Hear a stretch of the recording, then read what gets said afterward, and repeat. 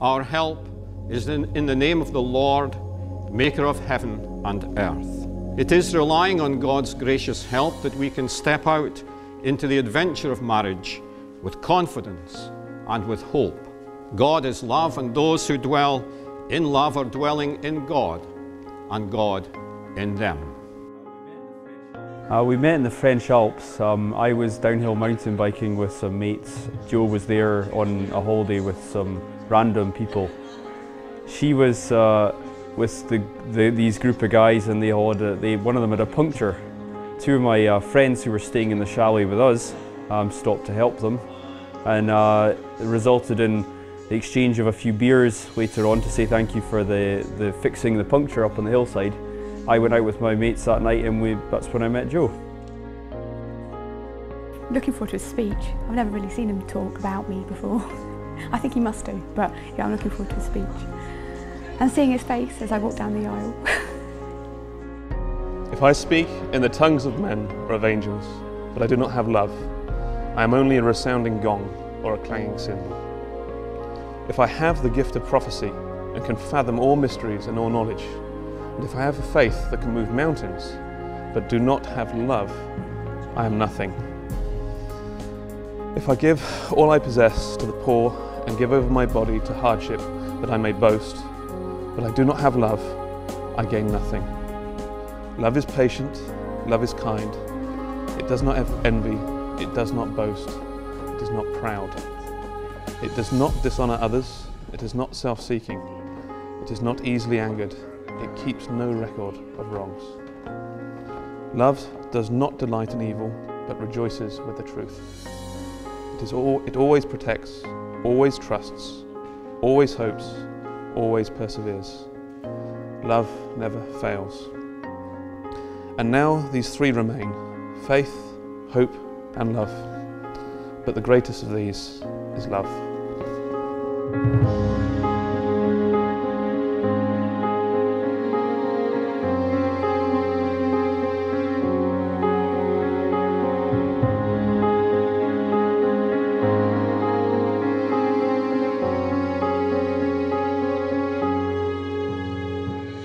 At first, he could not speak, but then from somewhere deep inside himself he found a voice. "I have travelled the world over to find you and to give you my heart," he said. "But now that I am finally with you, I see how foolish I've been. You are so beautiful, so perfect, and my heart that was once smooth, so bright and so new, is now not something that I could even bring myself to show to you." And he turned to go. "Let me see it," said Dream Monkey. She took his heart and held it up to the light. "Nothing to me is more beautiful. Every fissure tells a story. Every blemish makes you more real. All my life I have been waiting for a heart like this, a heart that speaks the truth. Come here," she said, "I have something for you too." In her hand was a tiny golden heart. It was as worn and as scratched as Love Monkey's own, and it was the most precious thing he had ever seen. Love Monkey put his arms around her, and they held each other for a long, long time. "I shall treasure this heart for as long as I live," said Dream Monkey, running her fingers over its ridged and dimpled surface. Then they looked into each other's eyes, and feeling the joy of truth in their souls for the first time, they began to laugh. And often they sit together still, holding each other's hearts in their warm hands, lifting them up to the light and laughing, always laughing. In the presence of God. In the presence of God. And before these witnesses. And before these witnesses.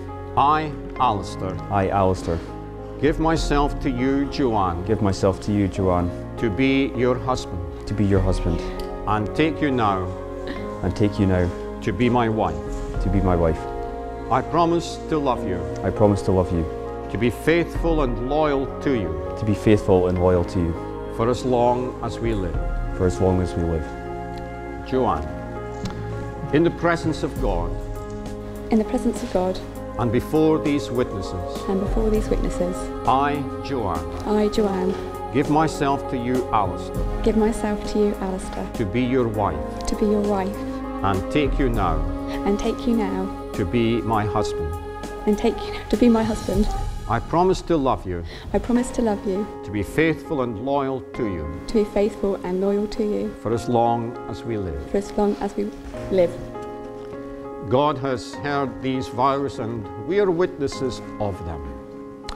As a token of these promises and as a symbol of your marriage, these rings are now given and received.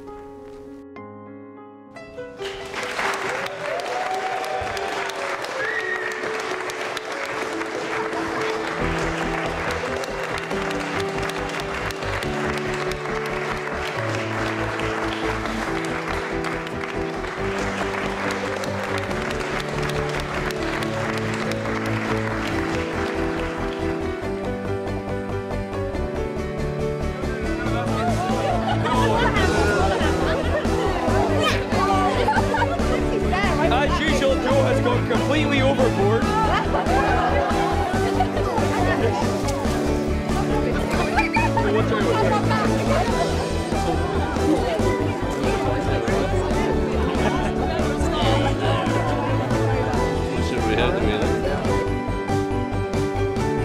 Preparations have been manic. I've done very little, Joe has done everything.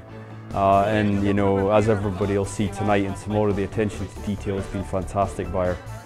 It's caused a few heated moments with the amount of detail she's gone into, but I'm sure it's going to be brilliant. Ali's mum wanted to make invites and I was like, I'd like to have a go myself. I've wanted to get married for so long and I had all these ideas and I sat there and designing these things and Ali's like, they're not traditional enough. They're not traditional enough. So we sent them out and everyone's gone, wow, I love them. So that's kind of set the theme, and all our stationery we've done by hand. All the favours, we made jam by hand from plums in our garden. We really have gone all out. So it's been good fun, hard work, and good job I work for myself because I've had time to do it. I'm looking forward to everybody being here. We've got people from all over the world coming and it's great to have everybody in the building here tonight and tomorrow as well. So it's a 1949 Riley. I bought it, I saw it on eBay, and what attracted me to it, apart from the fact that I've had a Riley once before, was it's manufactured the same month and year as I was born, January 49. So we have a relationship.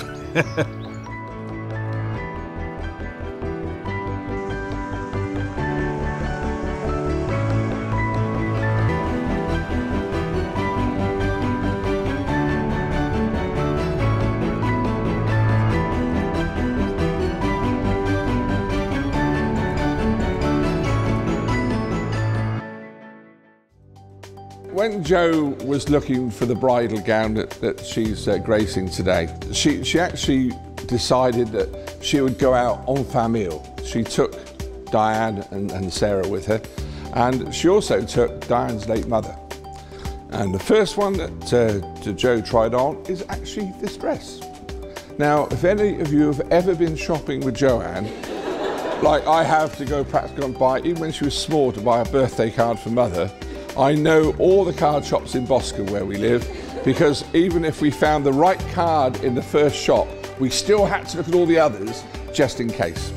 Anyway, Jo's grandmother loved this dress and said, oh, that's the one. But Jo then later on went around lots and lots of other dresses, and about 3 months later said, I've decided I'm having the first dress that I tried on. Pardon? 55 dresses she actually tried on. I never count. I'm glad I wasn't involved in this, but it's no different than trying to buy a birthday card when she was small, I can tell you. But Nan, who sadly passed away in the interim, was absolutely delighted with that dress, and I'm sure she's looking down now. Ali's completed some major achievements in his life, some of which others can only dream of. These include climbing Mont Blanc, running the London Marathon just over 3.5 hours, and surviving 34 years as my older brother.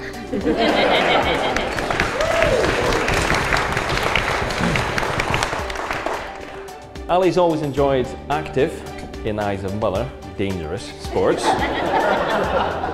including rock climbing, downhill mountain biking, etc. So it was this interest which eventually led him to Morzine in the French Alps for an episode of psychotic downhill mountain biking, and ultimately into Jo's arms. So my final toast is to the wedding planner, the creative director, my best friend and my soulmate. Thank you for being in Morzine, for being on holiday with, I changed it from idiots to people. Who couldn't fix a puncture? And having the need to flag down some kind Scottish gentlemen to help. For just being you and for saying, of course I will, and yes. I love you and I look forward to the first day of the rest of our lives together. I would like to propose a toast to the new Mrs. Traquair.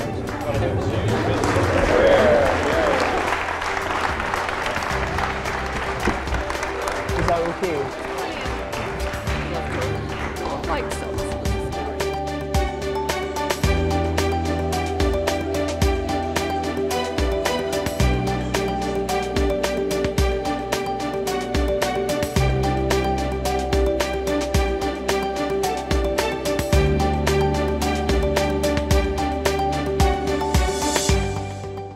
I love you, Ali. I'm really looking forward to being a wife and I can't wait to start this adventure together. Hi Joe, I can't wait for tomorrow when you walk down the aisle and when we're husband and wife, and I love you very much.